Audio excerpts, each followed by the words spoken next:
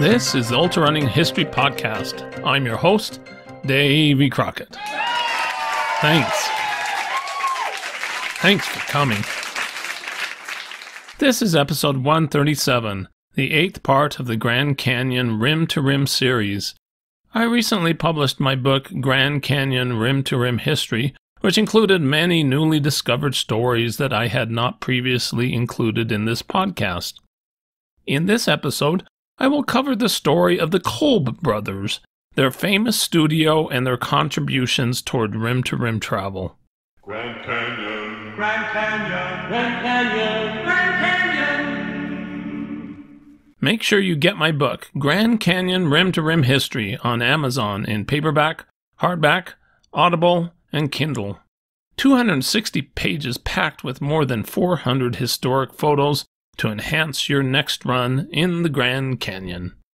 Run, come see what this river has done. Carve the walls of Grand Canyon with the colors of the rising sun. No Grand Canyon rim-to-rim history can be complete without mentioning the Kolb Brothers, who maintained a photo gallery on the South Rim for decades. The two were among the very first to accomplish double crossings of the Grand Canyon, and did more exploring of Bright Angel Canyon and its side canyons than anyone of their era. They were early guides for those who wanted to cross, and knowing the canyon well, were involved in many rescues and searches for missing persons in the inner canyon. But they were best known for their daring antics to obtain spectacular photos in places others had never seen before, and they mastered the selfie 120 years ago. Ellsworth and Emery Kolb were born and grew up in Pittsburgh, Pennsylvania during the late 1800s. In 1900, at the age of 24, Ellsworth went west to see the world. First, he worked putting up telephone lines in Colorado, and then operated a snowplow at Pikes Peak. He had plans to sail to China, but went to view the Grand Canyon first and then didn't want to leave. He first got a job chopping wood at Bright Angel Hotel, and was soon promoted to a porter. After earning money for a year, in 1902 he sent money back home to bring his adventuresome younger brother, 21-year-old Emery, to join him at the canyon. Emery, who had been learning photography, arrived at Williams, Arizona, 60 miles south of the South Rim, on October 10, 1902, with only his camera, harmonica, guitar, and the clothes on his back. While waiting to catch the train to the Grand Canyon, he went into a photographic store that was up for sale. The Kolb brothers saw the opportunity ahead of them and bought the gallery for $425 on a payment plan. It was described as a little, quote, clapboard shack. They advertised to take interior photos of homes and took group photos posed against a painted scenery, but surely there were better photography opportunities. They wanted to establish a photography business at the canyon to take pictures of mule parties. In October 1903, the Kolb brothers were allowed to establish a full-time gallery at the canyon with a business arrangement between Ralph Cameron, who controlled the Bright Angel Trail and other facilities at the canyon. They initially set up a photography tent near the Cameron Hotel. Emery recalled decades later. We came to the canyon with no tents, slept on the ground in October and it was mighty cold. Our first darkroom was a blanket over one of Cameron's prospect holes. We had no water to wash our pictures, hauled water from a muddy cow pond 11 miles out in the woods. We would wash our pictures by hand in that muddy water, give them a final wash in clear water, packed up on burros 4.5 miles out of the canyon from Indian Gardens. The brothers closed the Williams Gallery and on December 12, 1903, tore it down and shipped the lumber to the South Rim to be used by Cameron to build a barn.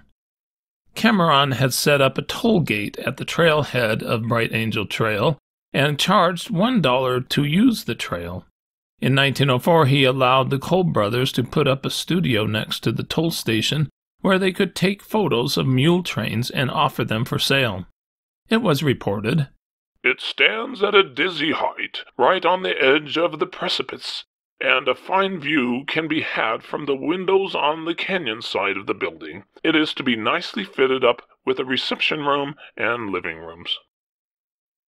There was a window in the building facing the trail. When a mule wrangler brought tourists to the trailhead, he would ring a bell on the building.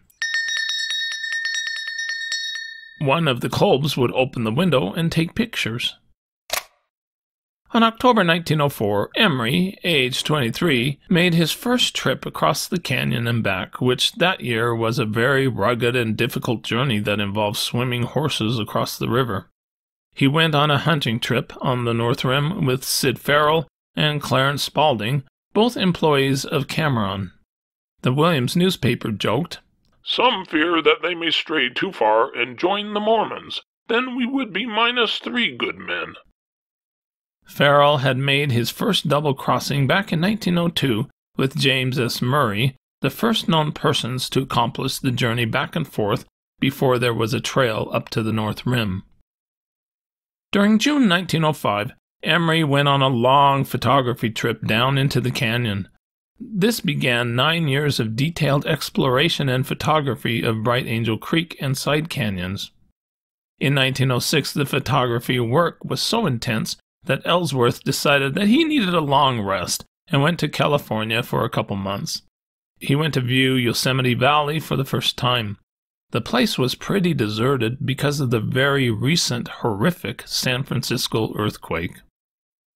On October 17, 1905, Emery married Blanche Minnie Bender in Prescott, Arizona. He brought her to the canyon and they moved into a tent. Blanche ran a gift shop at the Kolb studio and did the bookkeeping for the business. In 1906, they built a darkroom building at Indian Garden, now called Havasupai Gardens. Most of the material for the building was brought down on burros, but large pieces needed to be hauled down on the Kolb's backs. One day, Ellsworth made 3 trips on foot, carrying 2 beams measuring 16 feet long each trip. Before water was piped to the South Rim in 1934, the Kolbs had to process the film in this darkroom. Emery recalled, "For 32 years I photographed the mule parties that left the rim each morning. Then I would run down the trail to Indian Garden to process my film, then run back up again. It took me an hour down and nearly 2 hours up. I once made it in 55 minutes. I loved to run. I ran everywhere. I thought nothing of running 30 miles a day. I was very proud of my legs." In September 1906, Emery led a group of hunters across the canyon to, quote, "bring in deer from the Mormons." Mayor Joe Atwood of Williams was in the group. Also that year, they made an eerie discovery above Bright Angel Creek.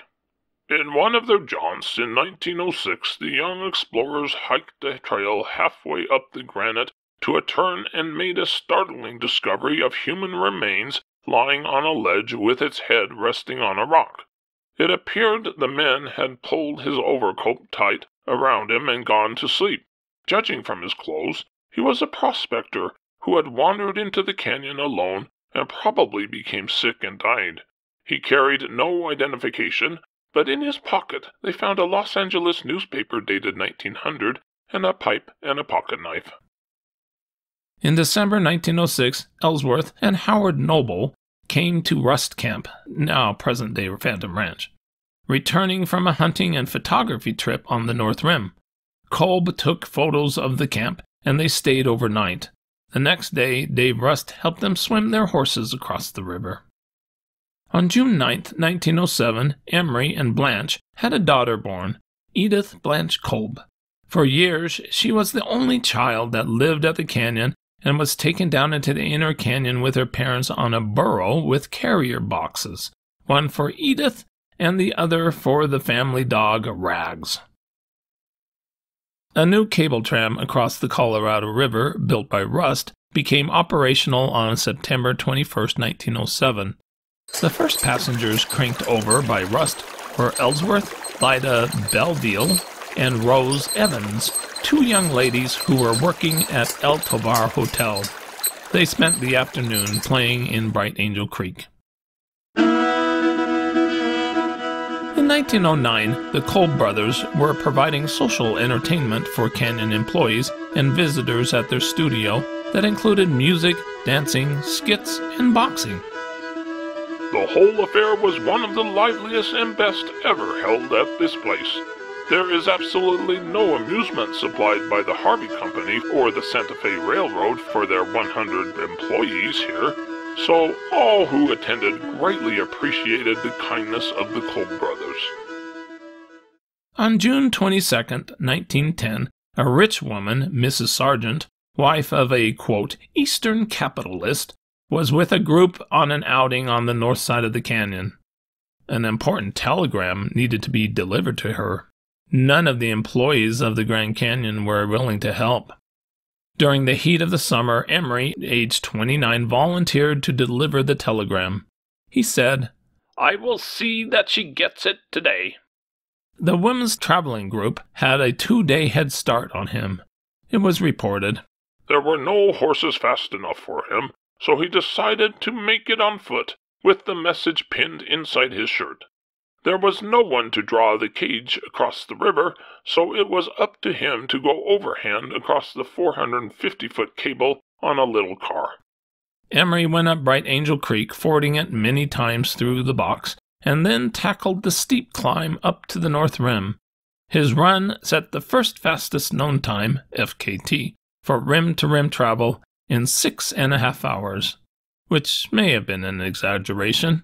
He delivered the telegram and then returned. In late 1911 and early 1912, the Kolb brothers made history and became very famous by boating the Green River and Colorado River from Green River, Wyoming to Needles, California. They wanted to get into, quote, the moving picture business to record their adventure. Early in September of 1911, my brother Emery and I landed in Green River City, Wyoming, ready for our long-planned expedition. We wanted to make the big trip, as we called it, a pictorial record of the entire series of canyons on the Green and Colorado rivers. Along the way, they became expert boatsmen. Details of their journey have been written about elsewhere and are worth reading. When they arrived at the foot of Bright Angel Trail, they paused their journey for a couple weeks to spend some time at their home on the South Rim. Continuing on, they safely arrived in Needles, California on January 18, 1912, after a journey of 101 days on the river. In May 1913, Ellsworth rode alone from Needles to the Gulf of California, completing his journey on the Colorado River. With such intense interest in their accomplishment, they put together a show with motion pictures, photographs, and exciting narrative that they wanted to charge admission to see. The motion pictures are first class. They must be seen to be appreciated. In addition to traveling to put on shows, the two brothers continued to go on adventures and run the gallery at the Bright Angel Trailhead. In September 1912, Emery nearly lost his life in the Colorado River at the bottom of the Bright Angel Trail. He was down there fishing with two others.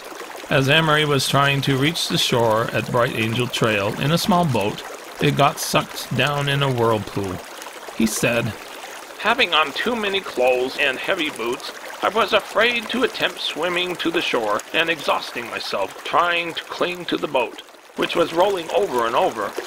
I was soon carried into the rapids below and luckily ran against a rock. The boat broke in two and went on. I remained on the rock for 9 hours." Some tourists quickly headed up to the South Rim to get help. Guides from El Tovar Hotel and Ellsworth brought down rope and 2 life preservers. Ellsworth crossed over on the cable tram and climbed along the granite cliffs opposite Bright Angel Trail. With a rope tied to him and with 2 life preservers, Ellsworth floated daringly off the north shore reached a rock upriver from Emery and then floated a rope and life preserver to him. With the rope fastened to us, the boys on shore pulled us in. It was too dark for those on the opposite shore to see us, so we gave 3 cheers to let them know we were safe. Unfortunately, a rift between the two brothers came to a head during 1914. They had experienced ongoing conflicts about their business.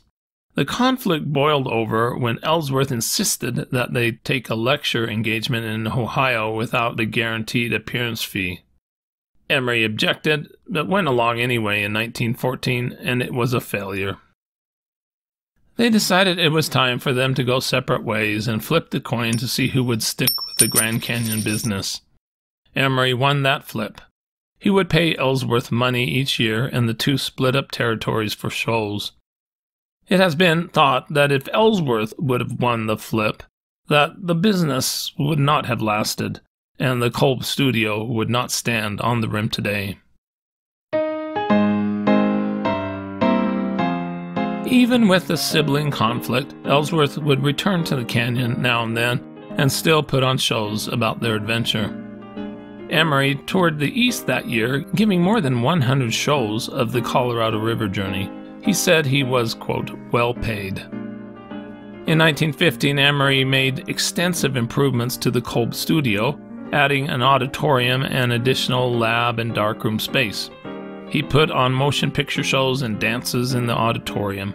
A journalist wrote, "These picture shows should be seen by every visitor at the canyon in order to get a better idea of the canyon and see the parts you could never see in any other way. The lecture is instructive and entertaining."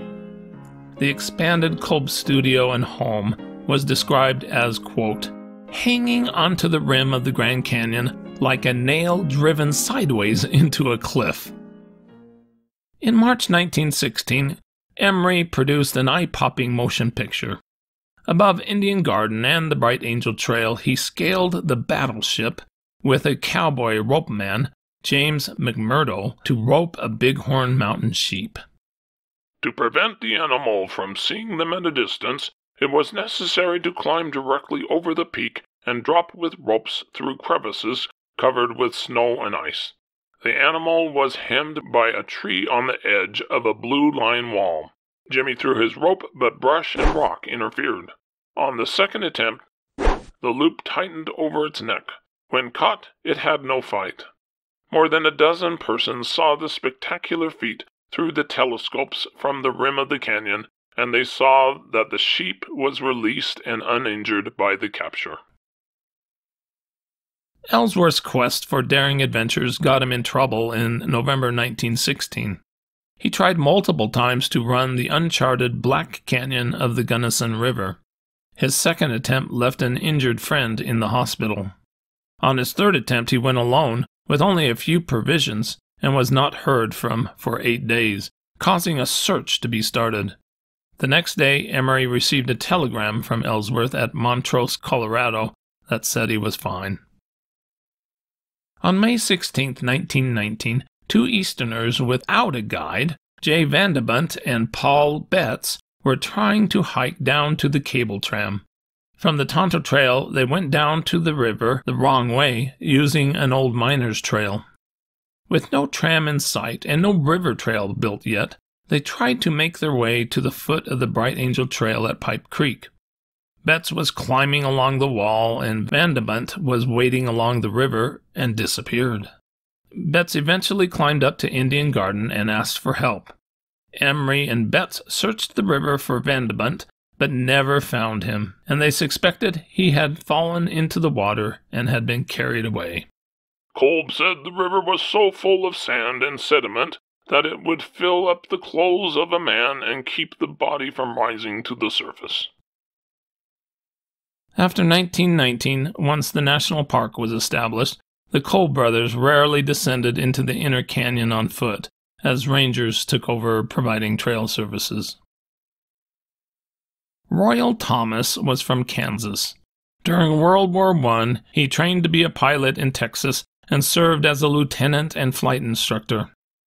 Thomas's most famous stunt flight occurred at the Grand Canyon. On August 8, 1922, Thomas took off from Williams, Arizona, with Ellsworth as passenger and photographer. Ellsworth used his movie picture machine to record the experience and to show it in the Kolb studio. With permission from the park superintendent, they flew to the South Rim and circled El Tovar Hotel several times, which created a stir.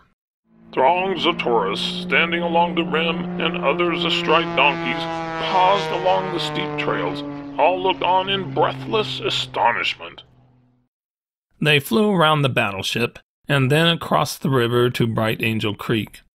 Unfortunately, Ellsworth broke the handle off of the movie camera. He kept on turning the shaft with his fingers as rapidly as possible and was surprised when the roll was developed to find that he had some very good pictures. Thomas went in for a landing on the long brushy plateau north of Indian Garden, where a landing strip was prepared and cleared by park employees. He hoped he had enough runway length. From the air it looked good, but as he approached, he had his doubts and called out to Ellsworth to undo his seatbelt in case they needed to bail out. The landing went well, and the plane rolled to a stop within 100 feet of the 1,500-foot chasm. Thomas boasted, "This was the first landing ever made by an airplane in the Grand Canyon." The wind direction was not safe enough for takeoff, so they left the plane and started heading up Bright Angel Trail for the night. As they left, a gust of wind caught the aircraft and spun it around, breaking the tail skid and damaging a wing. Thomas did a quick repair with baling wire and an old auto spring. The next morning, Thomas hiked back down and successfully took off and flew up to the rim. 10 days later, the Fred Harvey Company hired him to repeat the flight with a Fox News photographer riding along. The resulting film appeared in theaters across the country entitled The First Flight in the Grand Canyon. On May 3, 1928, Thomas broke Charles Lindbergh's solo flight record, remaining in the air for 35 hours, 35 minutes above Curtis Field, Long Island, New York. A few days later, Thomas crashed into a golf course and died instantly at Moonachie, New Jersey, while flying a speed test in the same plane that was going to make a secret flight to Rome, Italy. During 1926, Emery had land cleared off of both the South Rim and the North Rim for airplane landing fields. On the South Rim, it was about 4 miles south of the rim and named Kolb Field. The strip on the North Rim was at VT Park, near today's Kaibab Lodge, about 12 miles from the canyon. Emery said he planned to buy a plane to provide passenger transportation rim to rim. He had trouble finding a plane due to the perceived dangers involved. Within a couple years, he sold his landing strips and equipment to John Van Zandt, who established the Grand Canyon Scenic Airways Incorporated. In 1924, Ellsworth sold his remaining interest in the Kolb business to Emery and moved permanently to Los Angeles, California. In 1926, Emery started construction on a 3-story extension of the studio hanging on the rim. Starting in the 1930s, both Kolb brothers settled down more, Ellsworth mostly in California and Emery at the Grand Canyon, where he showed his movies, gave local lectures, and put on social events. In April 1951, Ellsworth, age 75, was hit by a car while crossing a crosswalk in Los Angeles and suffered 2 broken vertebrae in his neck. He recovered well, but on January 9, 1960, at the age of 83, he died in Los Angeles. He was buried in the Grand Canyon Cemetery. In 1960, Emery was recognized as being the oldest, age 79, and longest resident, 58 years, at the Grand Canyon. In 1975, at the age of 95, Emery said, "Yes, the canyon's really been my life's work. We started showing our pictures in the studio April 15, 1915. So far as we can learn, it's the longest one-stand show in the world."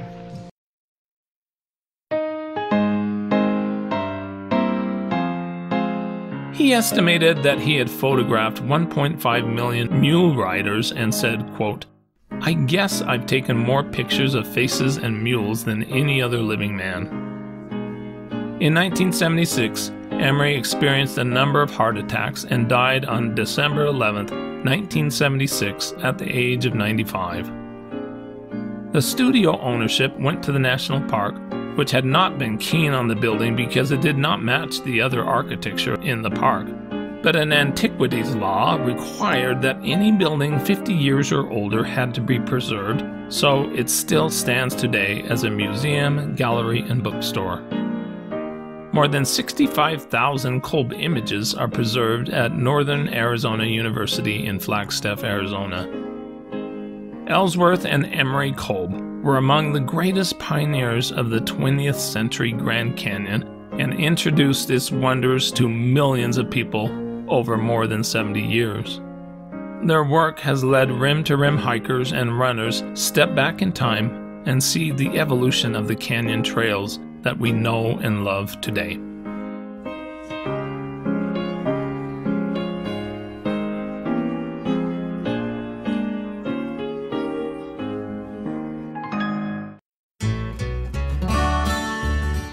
With that, this is Davy Crockett, and this is the Ultrarunning History Podcast. I hope you run fast and far, enjoy life, get outdoors, and most of all, stay safe and don't take unnecessary chances.